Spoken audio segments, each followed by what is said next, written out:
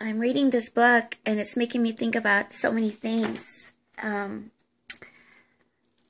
My why, my son, ever since he was born, before my son, everything was just all about me. I was very selfish, and my success got to me, and I was always just driven with goals, just significant mainly was the driving force behind all my accomplishments before my son.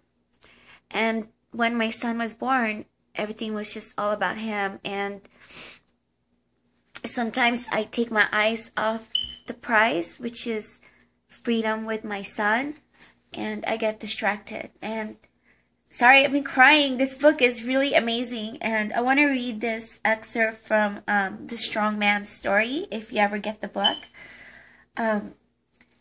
So here's my lesson. We all get to a point where we decide to become stronger. When we start that process, a lot of people unknowingly stop our progress by trying to protect us or to keep us living according to the label they created for us.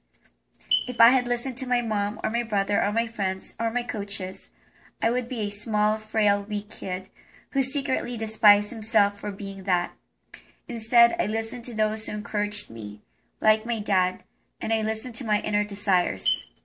I became who I wanted to be because I didn't get trapped in other people's ideas of who I should be. That is how I went from Mouse to Strongman Mike. So I can relate because people know me as this certain person at my work 11 years ago, and they've never let it change. They didn't realize I've grown, and the funny thing is, the more that I learn about myself, the more I realize I didn't have that many great friends. They were just associations. And when I was miserable is when I had so many friends. I guess misery loves company is so true. But my takeaway is just keep going, follow what's in your heart, and just keep growing, keep learning, keep living, and you'll find the right people that's going to support you. And it's okay to walk away from the people that you thought were there for you, but they weren't really. So that's all. This is my son, my why for everything.